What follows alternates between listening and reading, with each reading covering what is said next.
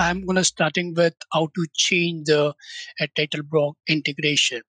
So we may assume some scenario where we have created or we have produced some drawings, and in later case, clients come and they'll update us to change the title block which is already created. So how to do that? How to accomplish that? What is a better workflow that we can do? So let me go and show the steps how to do that. To before that, let me go and create a simple plan name boundary followed by drawing and sheet model from those.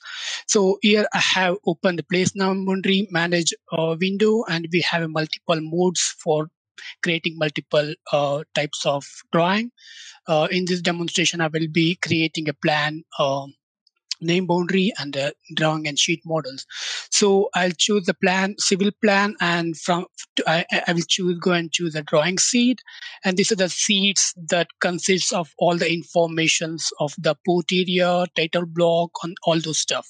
So once I come and select here, automatically this length offsets will get setted as per the information available in the seed. And once I choose, it asks me to locate the alignment. I'll go and choose the alignment. You can either set the location using your cursor, or you can enter manually start and stop station. I'm gonna use my cursor to enter my start and stop location, and go ahead and click on left click. So you get a create drawing window over here. So you can see that this drawing seed which I selected in this window, name place name boundary window. So this seed is coming from this dgen lib called plan sheet definition. I'm mentioning this because we need this in further demonstration from where this seed file is coming from. So, and I will keep all other settings as a default one. I go and create a sheet model now.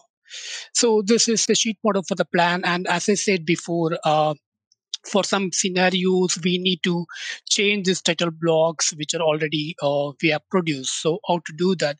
As I showed before, these title blocks are coming from the drawing seed, and those drawing seeds are stored in the dgen lib. For this instance, I showed this drawing seed was located in the plan sheet definition. So let me go to that plan sheet definition dgen lib, and this is the one which I was shown in the create drawing window, plan sheet definition.dgenlib. Here you can see this title block is placed as a cell. As you can, most of them will be aware that the title block can be placed either as a cell, or we can also reference. For this demonstration, I will be uh, attaching the DGN which is having title block in it. So for that, I will delete this existing title block, and I go attach the DGN file which is having new or updated title block. So let me go to that. This DGN, this sheet border DGN is located in my local file or local drive, and this is the plan and profile border.dgn.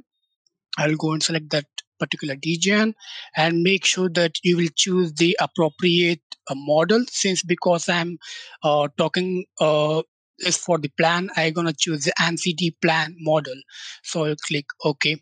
So once you click OK, you can see this updated title block consists of some images, logo, and also some modified tables, and also some new text. So one thing, a tip I would like to mention here: once you reference the DGN, title block DGN, make sure that you delete the referenced callout icon. So I'll go and click over on it and delete this one. And one more thing, you need to click no on this to make associate this reference to this drawing boundary. Okay, so I will delete that one, and I go back to my uh, uh, drawing production DGN. And to make those changes which I made in my standard DGN lib, I will reload this DGN file to reflect those changes into this project.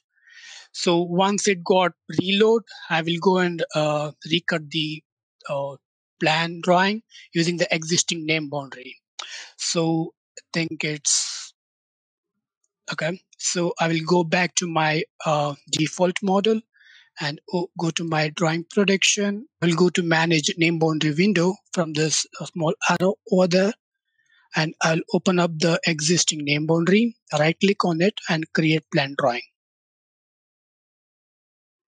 So when the drawing produced, you should be able to see the changes that we have made in the sheet definition. You can see the image of logo, and also you can see the text favorites, which is having uh, some text field and all those stuff.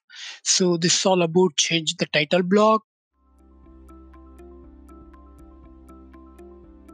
If you found this video helpful, please give it a like. If you want to see more such series, consider subscribing to our channel. Thank you, and see you next time.